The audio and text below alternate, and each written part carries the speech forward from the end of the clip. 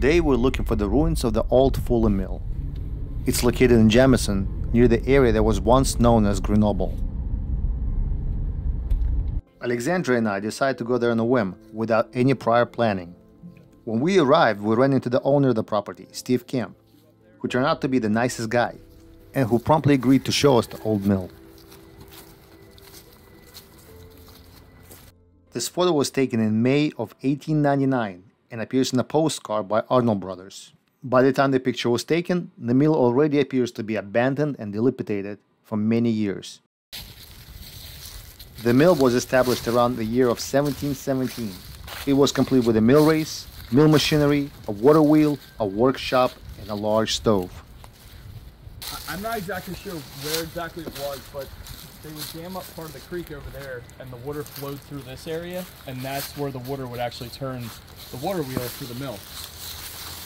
The only wood that's left is what you see above the doorways, and that's pretty much it. If you go down the end of Walton to where Grenoble goes to the right, behind the little cottage down there in the woods, there's a rock face where they actually started a quarry, and I believe that's where they sourced a lot of the stone.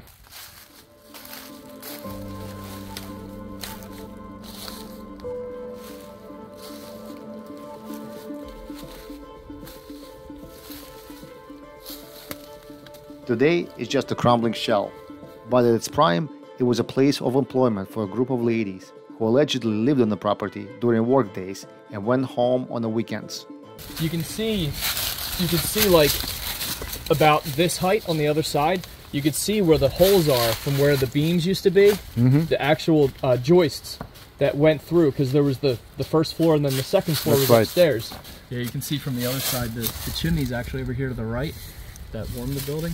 Pretty cool.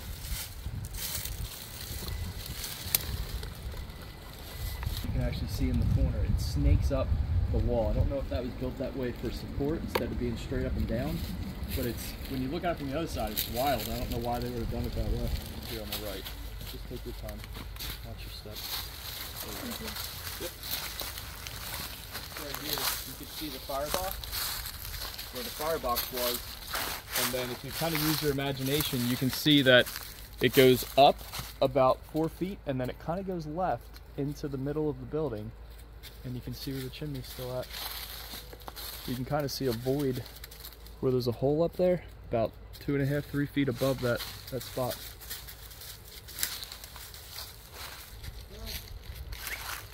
It's incredible. Some of this thing is actually barely holding on to each other. I mean, they're supporting each other. Yeah, when you look at that top above where that window was, that's just wild. It looks like the wind just will blow and just... it does. Insane. That one little rock's keeping it all together. All those cutouts right there. That one over there, that one always intrigued me because that one is so low, and then you can see the header above it. See how low that one is? That's where I thought maybe something came through the wall at, because the waterway would be on that side. Because you can't even see on this side that arch. Yeah. Well, I mean, this mill has been built a while back, so it's possible at some point they converted it to something else. Absolutely, it could have been repurposed. Yeah. It might have been even living quarters at some point. Most people are familiar with grist mills and sawmills. Fewer people, however, are familiar with Fulham mills, as they became obsolete early in 1800s, when they were replaced by newer technology in textile industry. The Fulham mills were powered by water diverted from a river, in this case the Neshaminy Creek. The water's force drove the blades of the wheel, which then turned an axle that would activate the set of hammers called stocks. The stocks would drop in sequence to pound the cloth in the vats below. The Fulham process would thicken the cloth by matting the fibers together to give it strength and increase waterproofing, creating a material we know as felt. This house did not have power until 1955. They lived in the dark for a while.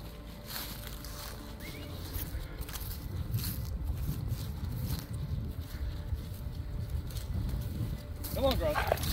Come on.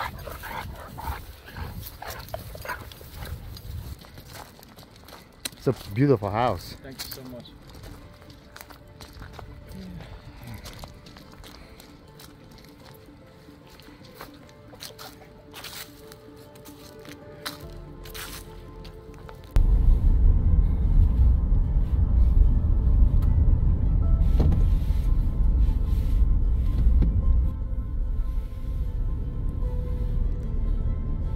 Another mill stood just half a mile up the road, known as Old Ross Mill.